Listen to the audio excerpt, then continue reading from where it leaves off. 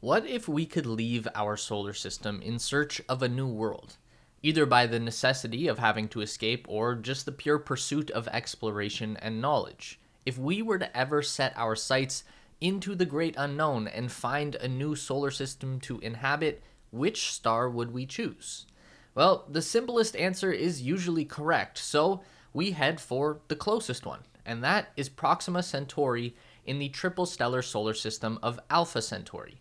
And through incredible fortune, we found that Proxima supports at least one Earth-like planet in the Goldilocks zone, planet B. This is our escape route, or our ultimate journey into the final frontier. Depends on the way things go in the future. This will make colonizing Mars look like child's play, but think of the payoff. Establishing humanity in a whole new solar system, truly extending the light of consciousness to the stars. It's pretty heavy. So today, let's talk about the Alpha Centauri system and our potential new home on Proxima Centauri B, our first best option for Earth 2.0. What's it going to look like? What will we build there? And how do we even travel that far to begin with? This is the space race. So the first really cool thing about Alpha Centauri is that it is triple stellar. We get 3 suns. The core of the system is a binary star, Alpha Centauri A and B. They both orbit around one center of mass in relatively close proximity. The 2 stars orbit each other once every 80 years, and at their closest, they are about the distance between Saturn and our Sun. And at their farthest, they are about the same distance between Pluto and our Sun. Proxima then orbits around the binary star at a great distance. It's not totally clear if Proxima is really a permanent member of the system or just a transitory third wheel. Proxima is about half a light year away from the Alpha pair out in the boondocks of the system, and therefore it has fairly weak gravitational bond to the system. Proxima orbits Alpha A and B twice every million years. The pair of stars that make up the binary are pretty close in size to our own. Alpha Centauri A is about 10% larger than the Sun and 50% brighter. Alpha Centauri B is 10% smaller than our Sun and only half as bright. This binary star creates one of the brightest dots of light in our night sky. Proxima is a different beat altogether. This red dwarf is 7 times smaller than our Sun and shines about 600 times dimmer.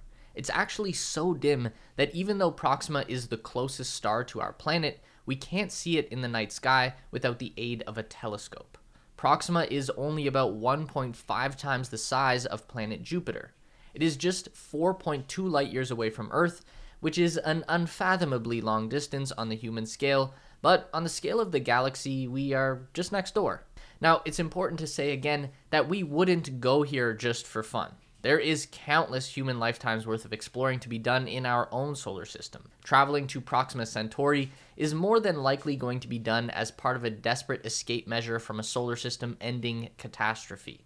Maybe we discover that a rogue black hole is heading straight for our sun, or a cosmic pulsar is about to blast away the entire system. Then we have no choice but to run, and Proxima B is where we would run to. So far, we've only been able to identify 4 exoplanets around Proxima, but we like planet B because it sits in the Goldilocks zone. That means we believe that the temperature will be just right to allow for liquid water to exist, and water is the solvent of life. Everywhere on Earth that we find liquid water, we also find life. The location of the Goldilocks zone depends very much on the size and power of the star that the planet is orbiting. So, because Proxima is not very large or powerful, the Goldilocks zone is right tight up close to the star. Proxima B is only 7.5 kilometers away from its star. So planet B is 8 times closer to Proxima than planet Mercury is to our own sun. So one full rotation around the star, 1 year on Proxima B, is only going to be about 11 days, which is pretty crazy how that works. The size of Proxima B is pretty close to the Earth, about 1.1 times the radius and about 1.3 times the mass. So it will have stronger gravity than Earth, but not by a crazy amount. Proxima B is believed to be a rocky planet just like our own. It probably looks a lot like Mars because we think the composition is mostly iron oxide, which creates the red hue. It also happens to be a much safer place to be than the Earth due to its red dwarf star. The life expectancy for a star like Proxima is going to be about 4 trillion years before it goes supernova, which is comforting. But unfortunately, not everything is looking so great around Proxima B. We have some pretty significant downsides. So it's very likely that planet B is tidally locked to its star. That's the same effect that the Earth has on the moon. The speed of the moon's orbit is the same as its own rotation, so we only ever see one side of it, which is why they call the other one the dark side of the moon. It's not actually dark, we just can't see it from Earth. That means for Proxima B, one side of the planet is constantly facing the star, but the other side is constantly pointed away. So it would actually have a dark side. This isn't great, but it's not a deal breaker on its own. Where things do start to get tricky is when we bring radiation into the mix.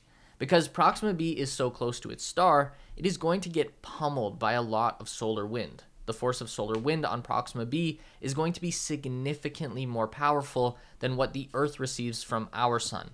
And we don't think that Proxima B has a magnetic field like the Earth does to act as any kind of protection against that force.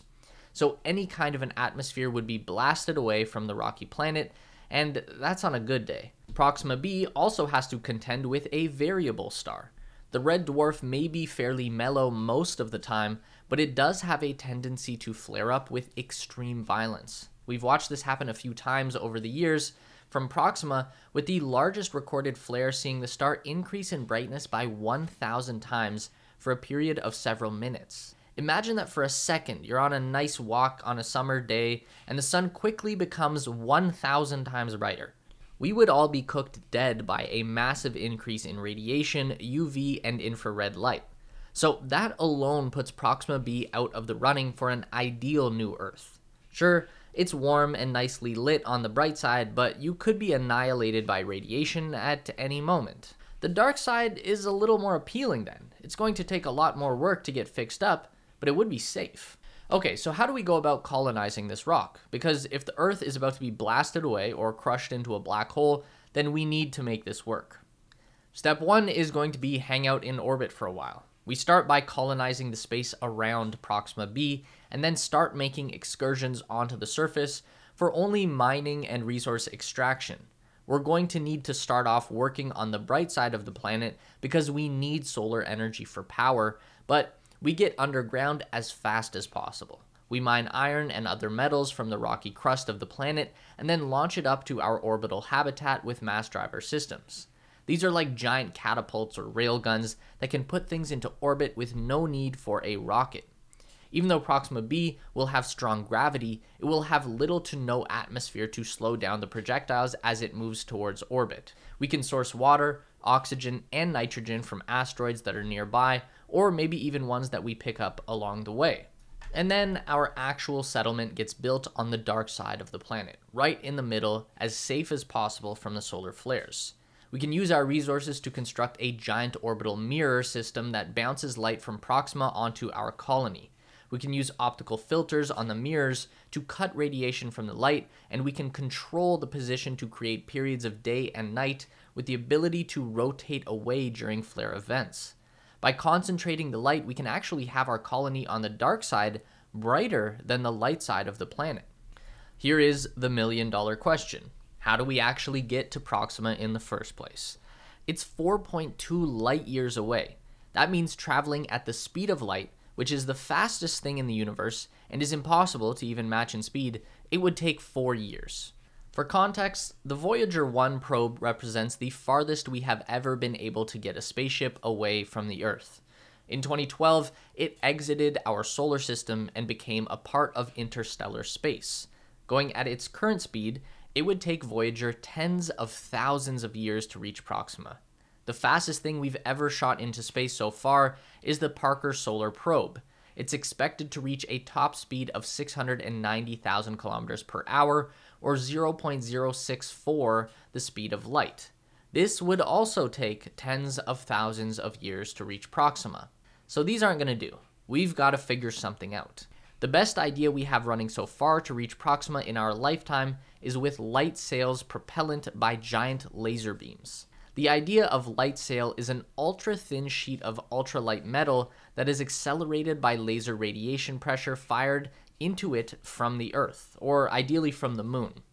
This idea is being explored in a project called Breakthrough Starshot, which was actually co-founded by the late great Stephen Hawking just before he died. Unfortunately, the surviving founders are not exactly the people you want in charge right now. One is Mark Zuckerberg, we all know who that is, and the other is Yuri Milner, who is a Russian billionaire, which is a situation one might describe as being an oligarch, which is not a type of person that we like right now. So this is a bit awkward. Anyways, regardless of who's funding the whole thing, the idea is pretty cool. Breakthrough Starshot wants to conduct a proof-of-concept experiment by sending nanocraft to Alpha Centauri. These would have a light sail of about 10 square meters and would carry a tiny silicon wafer with onboard instruments called a star chip. The whole nanocraft will only weigh a single gram. Just appreciate how light 1 gram is. A penny weighs 2.5 grams. When accelerated by lasers from the Earth that fire energy into the sail, they should quickly get up to a top speed of about 20% the speed of light. At that velocity, it should reach the destination in just 15 to 20 years. Now, the chances of smashing into something along the way are pretty high, so the idea is to fire off 1,000 of these things with the hope that a few will actually make it all the way to our neighboring star system. The one obvious and significant downside to this propulsion method is going to be slowing down. How do you do that? We can't have a laser firing back in the opposite direction. There's an idea that reversing the sail to face the rapidly oncoming binary star might help to reduce speed. It might work a little bit, but either way, it's going to be a very quick flyby if these things can actually make it.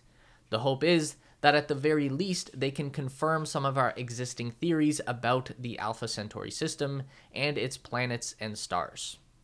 Now, can this ever be scaled up to propel a whole crewed spaceship to Proxima? Maybe, but the slowing down thing is really going to have to get figured out. We could always just build a warp drive, right? Using the process of antimatter annihilation, we could get pretty damn close to the speed of light. This isn't just Star Trek theory, this is a real antimatter drive engine. If we collide a particle with an antiparticle, they release an incredible amount of pure energy with nothing left behind as a byproduct. Just half a kilogram of antimatter should accelerate a spaceship to about half the speed of light, which should get us to Proxima in about 9 years. It can be made, it is possible, but it is profoundly difficult. They have been able to capture antiparticles at the CERN particle accelerator, but we're talking about the scale of atoms here. It's estimated that creating just 1 gram of antimatter would cost 3 times the GDP of the United States, something like $62 trillion. So, what do you think? Is Proxima B the inevitable second home for humanity? Would we ever be able to develop the technology required to make all of this happen before we reach a certain doom? I'd like to think so, but let us know in the comments below. Meet us back here every week for more updates on everything aerospace industry and interstellar exploration related. Make sure to give the video a thumbs up today if you liked it. That really helps us out for real. And subscribe to the Space Race for more videos just like this. We do 1 long form essay and 1 news update every week. And if you'd like more, we've got 2 more on the screen for you right now.